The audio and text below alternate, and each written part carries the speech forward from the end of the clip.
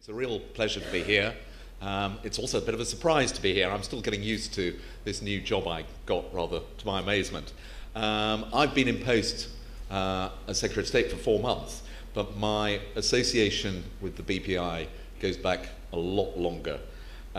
It is 30 years, when I was very young, that I first encountered the BPI as a special advisor in the Department of Trade and Industry when I worked with the great John Deacon on the blank tape levy, which some of you may recall. It is extraordinary that since that time we have been through, I think, 3 or 4 different formats, and blank tape is now firmly consigned to the Science Museum. But actually, the issue which underlay the blank tape levy hasn't changed, and it is about ensuring that music artists get proper remuneration for their creation, and that's something which I will come on to. But since those days, I've remained in close touch with the BPI, and so I've been present at many of the great events in the history of the BPI. I was there when Mick Fleetwood and Sam Fox were comparing the Brit Awards. I was there a few years later when Jarvis Cocker and Michael Jackson had their interesting encounter at the Brit Awards. But you don't need me to tell you how important and successful your industry is, and Jeff has already touched on some of the statistics. But it is, it has always been one of the things that we in this country are best at, and people talk about punching above your weight. I mean, that we have taken in the music industry to a degree which is simply phenomenal and continues to do so every year. As Jeff said, 5 out of 10 albums in the last year, and indeed if you count AC/DC as British, which I certainly would put in a strong case for, I think it becomes 6 out of 10. But it isn't just the creatives, although they are absolutely indispensable, the artists, but it's also the sound engineers, the producers, the promoters, the roadies, even, I only discovered this word the other day, the luthiers, who are the people who make guitars. But I went to a small artistic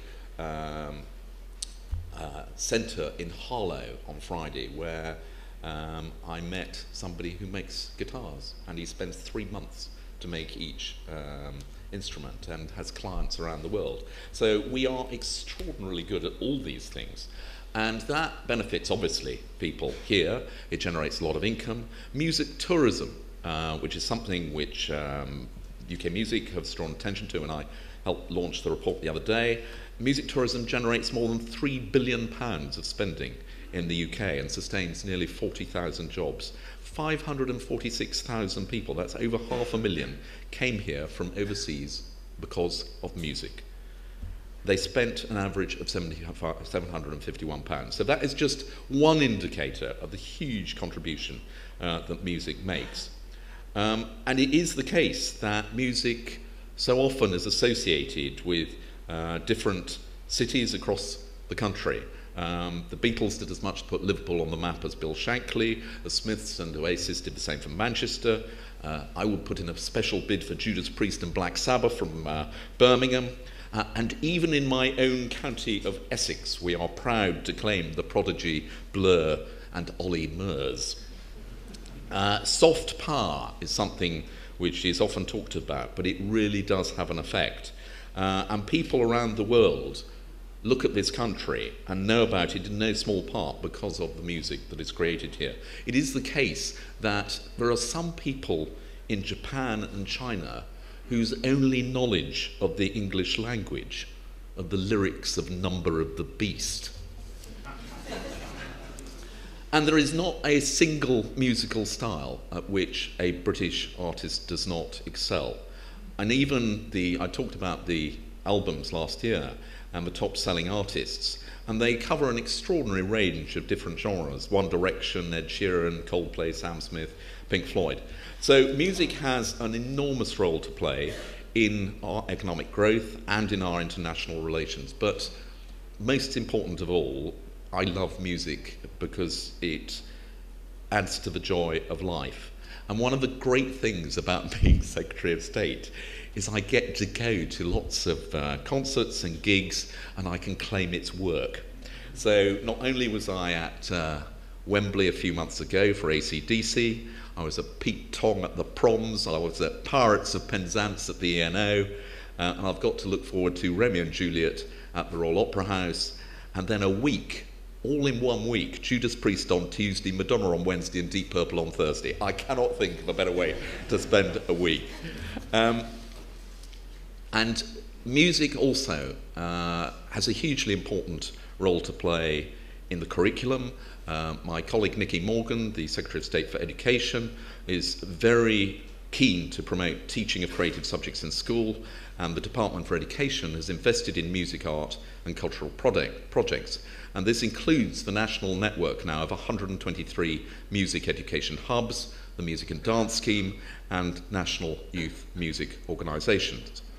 Arts Council England provides funding to the music industry through a variety of programmes, including the Momentum Music Fund, which helps to sustain emerging artists. The Music Export Growth Scheme helps independent music companies to reach overseas markets, assisted by UKTI and indeed the BPI.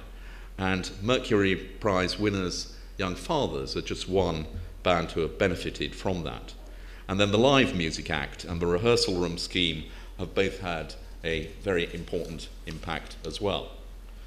We have done our best to support the music industry, not least by trying to deregulate. As many of you know, I spent the previous 10 years chairing the Select Committee in Parliament. We produced a report about 4 or 5 years ago, which called upon the government to liberalise the rules around entertainment licensing of small music venues. You'll remember the old two in the bar rule. That report would have had very little impact had I not had a call on the day on which we had the press conference to launch it from Fergal Sharkey, who said to me, would you like me to come along to the press conference and sing something as well? And I thought, yeah, I think that might actually get the coverage we're looking for. So he came along with an acoustic guitarist and sang Teenage Kicks, and we made the Today programme the next morning. And I was really pleased when the government adopted those proposals and deregulated entertainment licensing for small venues. I know that there are other issues around planning at the moment. The agent of change principle to protect music venues from noise enforcement when it comes to changes in neighbouring land use. That is a complicated matter. Obviously it's to do with planning, licensing and noise nuisance regimes, and it's not in my gift. But nevertheless, one of the roles we see for my department, and in particular my responsibility, is to speak up for the music industry across government and ensure that the concerns of your industry are properly taken into account. And we've already made changes to the National Planning Policy Framework to include specific reference to taking live music venues into account. Jeff has mentioned the work that's already been done to bring in age classification for online music venues, and I very much welcome the agreement that's been reached between the BPI and the British Board of Film Classification to achieve that. We've already had some success with tax reliefs, the 25% tax relief on qualifying expenditure for orchestras, which is coming in April. And then Jeff also mentioned the BBC Charter Review. It is probably the top issue in my in tray.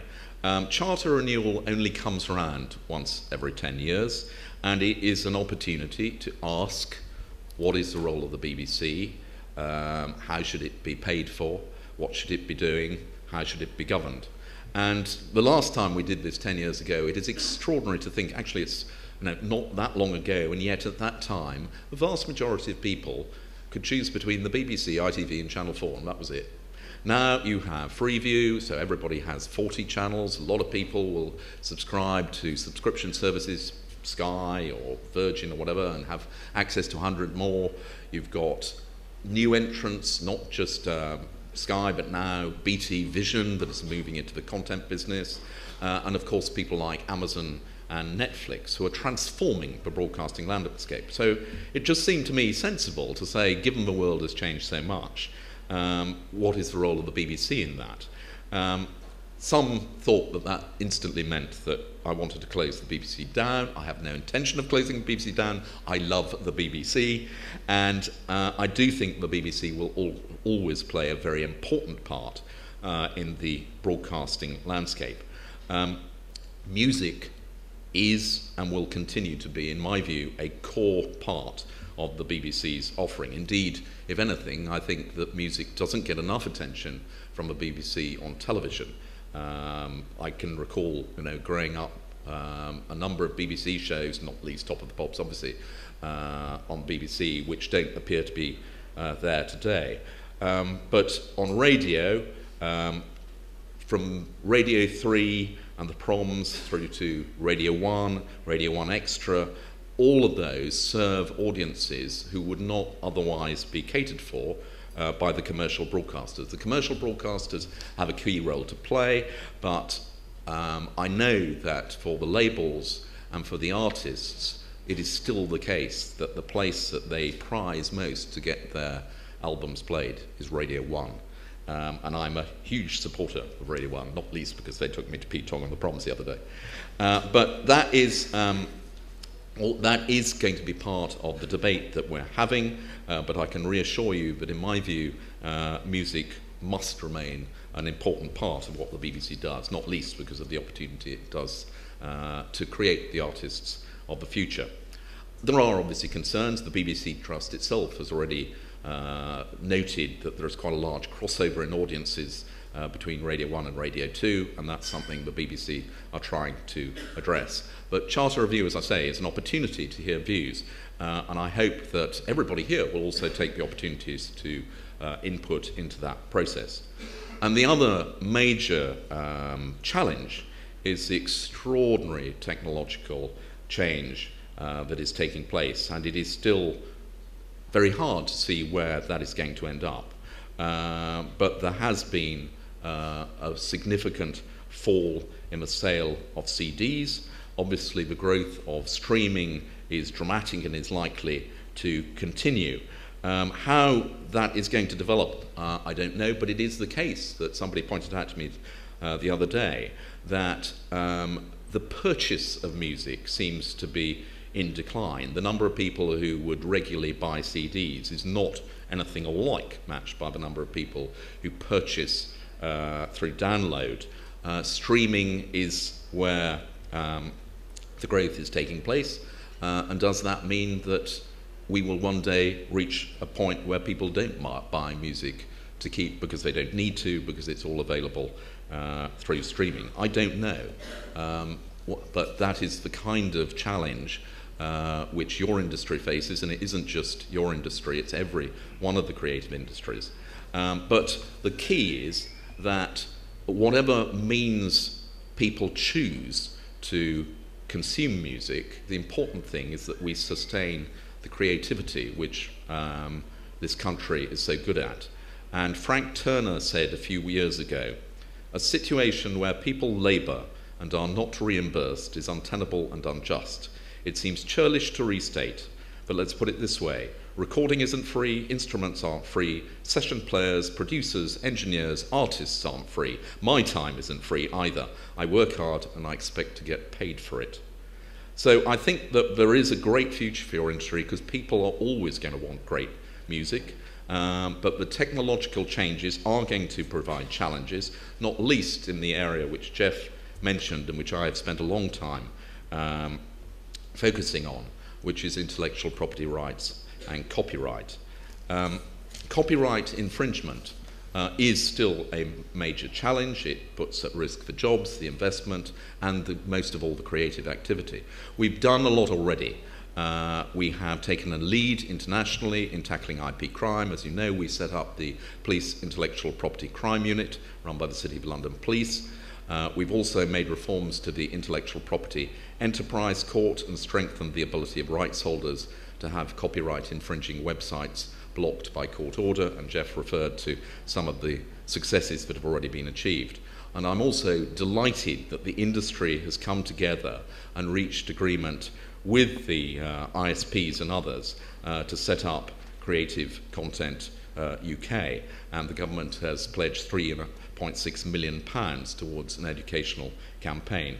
Operation Creative, a partnership between industry enforcement agencies and government to disrupt websites providing unauthorised access to illegal copyright content, has seen a 73% decrease in advertising on infringing websites from the UK's top advertising companies. And in relation to updating the e-commerce directive, the government has yet to form a firm view on the need for any reform, but any decision to do so, we are clear, has to be evidence-based and will be made in light of wider digital single market reviews and actions.